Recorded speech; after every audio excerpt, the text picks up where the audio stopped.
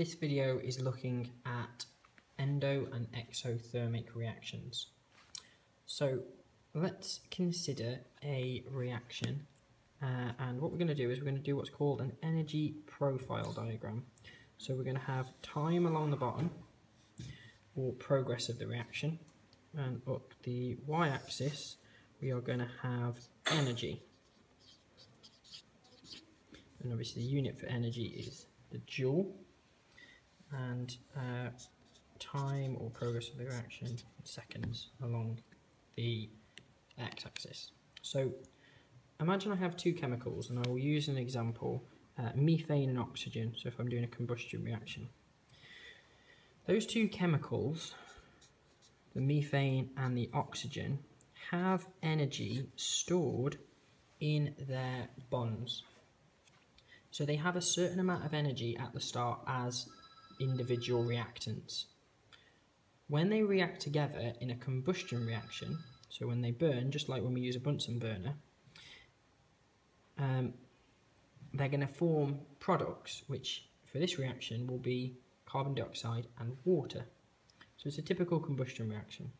Now, to start the reaction, we have to do something. So the reaction doesn't begin on its own. So for example, if you turn a Bunsen burner on and you don't use a match or a splint to light it, the gas will mix, but it isn't going to react.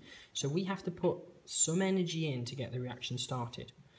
So this input energy is what we call the energy of activation. Now, which I'll draw on in a second. Now, when we finish the reaction, energy is given out in the reaction. So heat is given to the surroundings. So this is an example of an exothermic reaction. So exo meaning out. So it means heat is given out. And so because heat is given out, in terms of the energy stored in the bonds of carbon dioxide and water, the energy is lower on our energy profile diagram. Now you might wonder why that is. The bonds that are formed are more stable, so they don't need as much energy stored up to keep the water and the carbon dioxide to exist as a stable molecule. So energy is released to the surroundings when that happens. So water and carbon dioxide would go here on our diagram at a lower level. So I said that we had to put some energy in, like so. So in terms of labelling our diagram, the energy that we put into the reaction, which could be a little bit or it could be a lot, which is this region here, we call EA, or the energy of activation. It's the energy required to initiate or start any chemical reaction. Then either excess energy is either given out, like in this example. So from here to there, you can see the arrow goes down. So the energy change, okay, is negative. So we call this in reactions negative delta, which means a change in. And then we use H, not for energy, but for a symbol called enthalpy. Now, enthalpy is the same as energy, but it's what chemists use for energy. So enthalpy is energy per mole. So you can think of enthalpy and energy as pretty much the same thing. So because it has a negative delta H, this is an exothermic reaction. So energy or heat is given out. Now to understand the difference for an endothermic reaction, so N means in, okay? So an endothermic reaction is one where heat energy is taken in from the surroundings. So again, we have our energy profile diagram. And again, we've got time, and we've got energy, or enthalpy, because they are basically the same thing. Mixed up the two words there, sorry. Energy. So just like before, reactants will have a certain starting point on our diagram. But for an endothermic reaction, when we input the energy of activation, more energy is required than is released. And so the line is now higher up for an endothermic reaction. So to label the key points, energy of activation is still the energy required to start the reaction. But now our change in energy is a positive delta H. And so this is what would happen for an endothermic reaction. An example of which would be ammonium chloride and barium hydroxide. Sorry, that's a bit messy.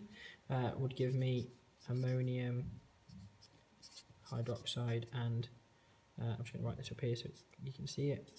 Barium chloride. That would be an example of an endothermic reaction. So our energy of our products is higher up than the energy of our reactants, and that means that energy has to be put in to get them to that point. And so that's why heat energy is taken from the surroundings in an endothermic reaction.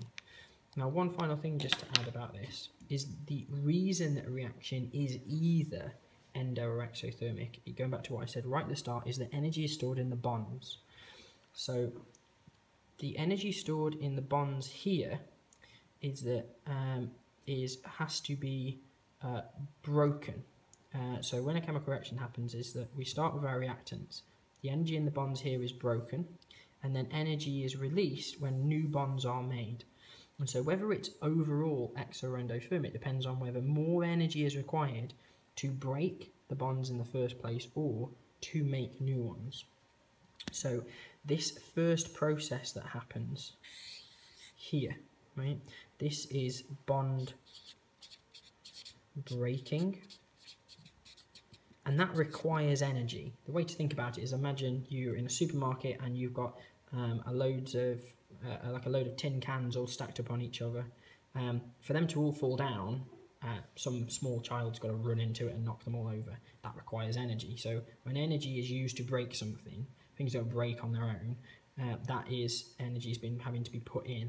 So this process is bond breaking, is an endothermic process because energy has to be put in to break the bonds. When we get to this point, energy is then released.